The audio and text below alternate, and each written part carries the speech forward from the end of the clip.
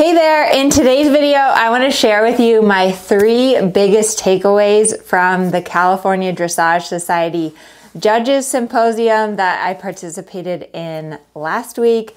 Basically, it was such a great event that went from training level through the Grand Prix. There was a panel of 4 judges, so it was Mike Osinki, Melissa Creswick, Hilda Gurney, and Jan Curtis, and they gave all the riders feedback on their tests. We learned so much about what the judge is looking for, the judge's perspective, how they're trained, how the tests are designed. It was really an awesome experience. It was freezing cold and rainy, so I was trying to hide from the rain and stay as dry as possible. I took Kensington. He's my 7-year-old. He did 4th level test 2.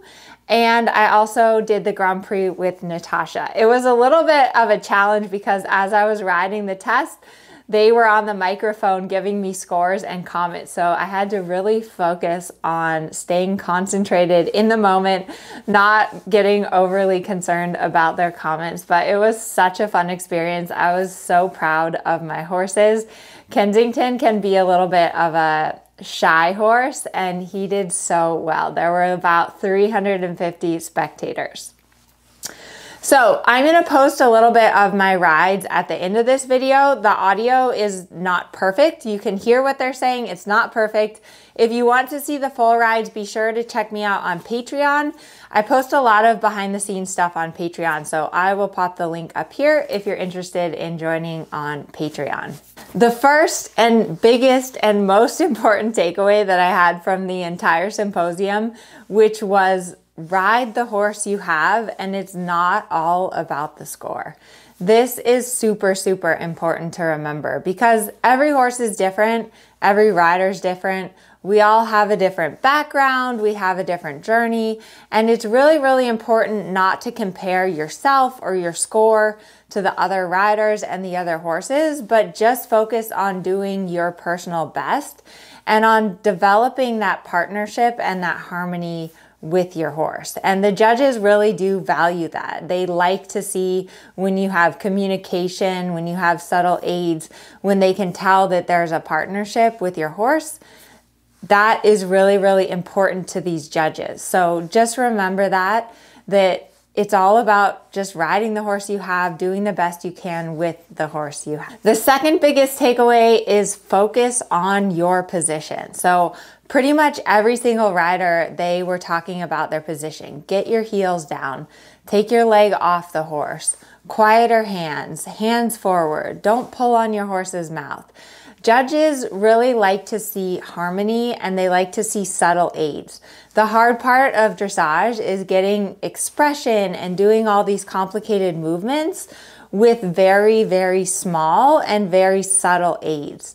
That's one thing that I'm definitely focused on a lot this year is my position, riding with more subtle aids and trying to get more out of my horse with doing less. That is the art of dressage, is when your aids are very subtle, when you're able to just sit there and it looks like you're not doing anything, but your horse is doing a lot. So focus on your position. The third thing that was super interesting is that judges judge to a standard. So one thing that they always take into account is the quality of the gaits. That is going to affect your score. Another thing which was super interesting to learn from Mike Osinki is when I was doing the Grand Prix test with Natasha, I had a mistake in my canter half pass zigzag. So you do 3, 6, 6, 3. And she changed one stride after I asked. So I had a count of 7 instead of 6. So that is a mistake. And immediately it puts me down to a 5. Mike Osinki said that this is what they call a firewall. If there's a mistake in a movement, you are at a 5, regardless of the quality of your horse, regardless of anything else. And so that's important to kind of understand. Sometimes I think we forget the judge's perspective and the standards that they have to judge to. It's also important to know that they have the same standard whether you're a professional or an amateur or whatever breed your horse you're riding. So whether you're riding Vallegro and your Charlotte Dujardin or you're at a little backyard show in the middle of nowhere, a 7 should be a 7. And that is how the judges are taught, so that the sport can be as subjective as possible. It's not an easy thing. I don't envy the position of the judges. The judges also talked a lot about the way that they design the tests and also the way that they've changed the tests this year. Every 4 years, they make changes to the tests. One of the biggest changes is in training level test 3. It used to be a 3-loop serpentine that went all the way across the arena. They changed that back to the shallow loop serpentine. They felt that the 3-loop serpentine was too difficult, that horses weren't scoring well enough on it, and it made the test too long. So the way that the tests are designed is they're really designed to help the rider, to have a good experience with their horse, to train their horse properly up the levels. And so because of that, the test designers make some changes. They try it out for 4 years, and then they get together again and they collaborate on, okay, this worked, this didn't work, let's change this, let's not change this. So it's really interesting to get the judge's perspective as well as being a rider and a trainer, and to understand what it's like for them to sit there and to give scores and to try to be subjective. I don't envy their position. It is not an easy feat. But I'm really grateful to the California Dressage Society, to all of the judges and all of the organizers. It was a great experience. I learned a lot. It was a wonderful experience for my horses to go out there and do the test in front of that many people.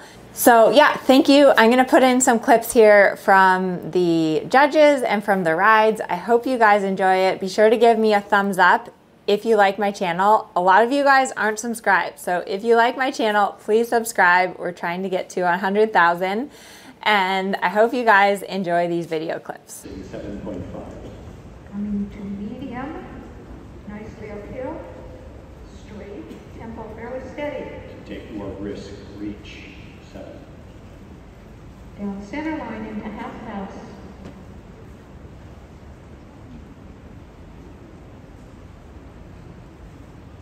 Start swell, balance falls to shoulders, 7.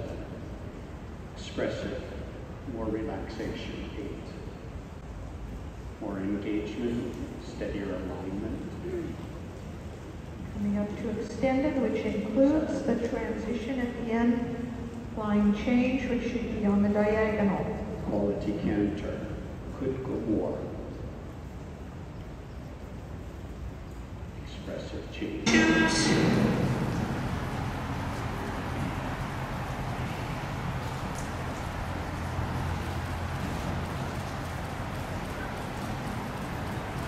Slight swing. Secure, could be straighter than shoulder round cover, 7. Extended canter coming. Change a separate score. Needs uphill.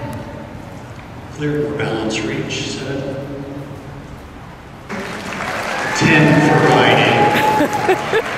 She was brave enough to do it. Thank you, Amelia. It's not always easy being out there. And here from our position, we're not taking that opinion. We know it's difficult, but we try to hold to a standard.